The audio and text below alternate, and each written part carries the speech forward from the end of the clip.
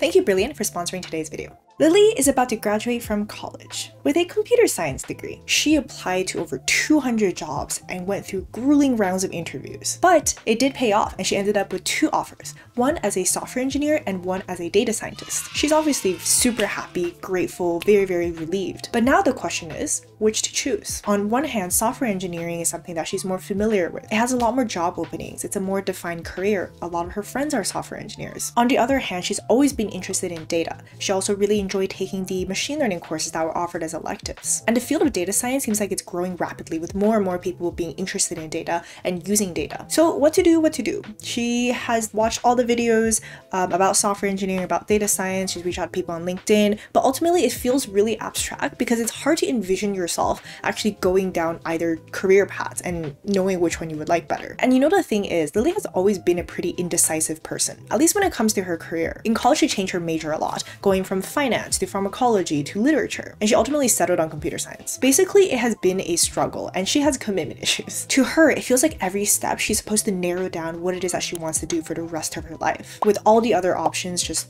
closing forever. The thought of choosing wrong terrifies her. Okay, so this is what I would tell Lily. Don't sweat it, girl. You're right. You are probably gonna choose the wrong career. Wait, what did you say?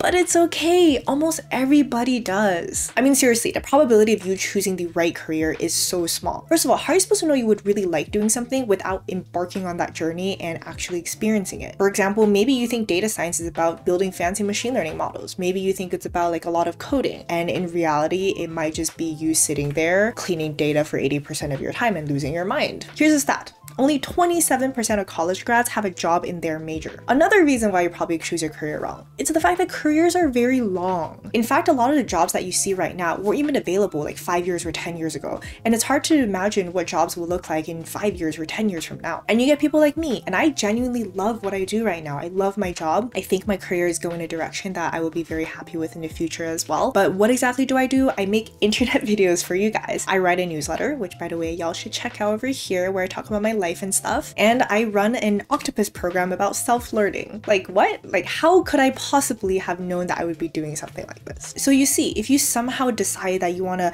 just like must exactly get the best career right now, that is a lot of pressure on yourself. And statistically speaking, you're probably going to be wrong unless you know yourself very well and you can also predict the future. And even some of the smartest and most successful people out there has pivoted multiple times in their career. Elon Musk, for example, graduated from UPenn with a dual degree in physics and econ. He started a PhD program in material science, ended up dropping out, and then founded several companies in a bunch of different fields. Sheryl Sandberg, the former COO of Meta, she started off with a bachelor in economics, worked at the World Bank, did an MBA, went to management consulting, worked in advertising, and then ended up as the chief operating officer at a tech company. Okay, so I hope I drove home that point that it's okay. Don't stress out so much. Like, you're probably gonna choose the wrong career anyway. A bit rude, but noted.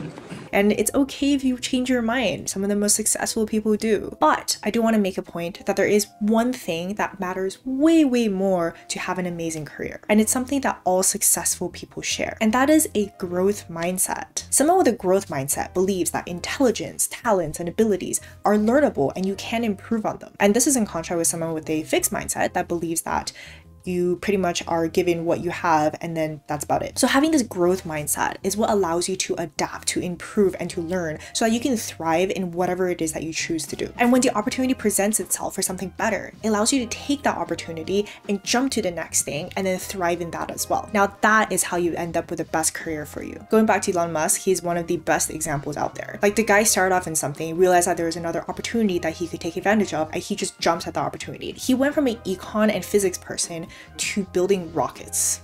That's insane. From my personal experience as well, I noticed that the smartest people and the most successful people are often those that started off in a certain career, ended up like pivoting and jumping when opportunity presents itself.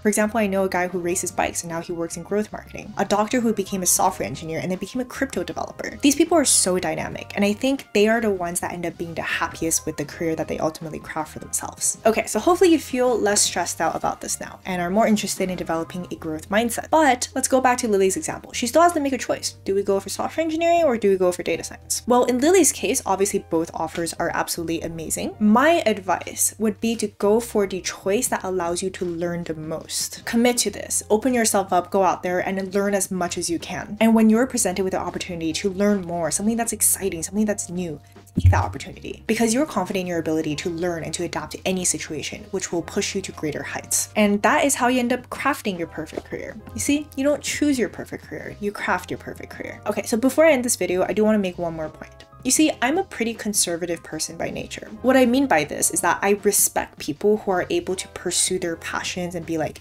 this is the thing that I love doing, and they don't think that much about money or status. But with me, I do care about money, I do care about status, and I also like having a certain quality of life. So if I were given a choice between something like, I don't know, like a film assistant, and maybe super interested in film, super passionate about it, or a job offer at a tech company in which I'm making really good money, I will go with the tech company that's making me really good money. But while I'm on that job, I would also be self-learning how to do film stuff and maybe create a YouTube channel. So I'm able to explore that side of things as well. Maybe one day I will have an opportunity in which I can then combine these two things together. Now, a word from our sponsor, Brilliant.org. We've been talking a lot today about having a growth mindset, having that ability to self-study, to learn new things. Well, Brilliant is a great resource for this for all STEM subjects. Brilliant is a STEM learning platform that specializes in interactive hands-on learning. Brilliant is so good at learning STEM subjects specifically that recruiters and interviewers at top tech companies actually recommend using Brilliant to learn and review math and stats for data science interviews. It really focuses on not just learning the material, but about problem solving and using logic. Even now when I'm not doing any interviews in particular, I still use Brilliant to keep on learning new STEM subjects and making sure that I don't forget things that I knew in the past. Especially things like math and stats that I personally have a tendency of forgetting. They have timeless course offerings like math and stats, programming with Python, as well as new course offerings to explore topics like neural networks and quantum computing. So if you're interested in these subjects, you can join in millions of people already learning on Brilliant and head on over to www.brilliant.org/Tina Huang to get started for free. Also linked in description. If you go through my link, the first 200 people will get 20% off an annual membership. Alright, back to the video. Alright, I hope you enjoyed this video. I hope this was helpful for you. I hope you feel less stressed out about choosing the right career and things like that. Let me know in the comments if you're choosing between different careers right now, what the different options are, and what you think you're going to do now. And I will see you guys in the next video or live stream.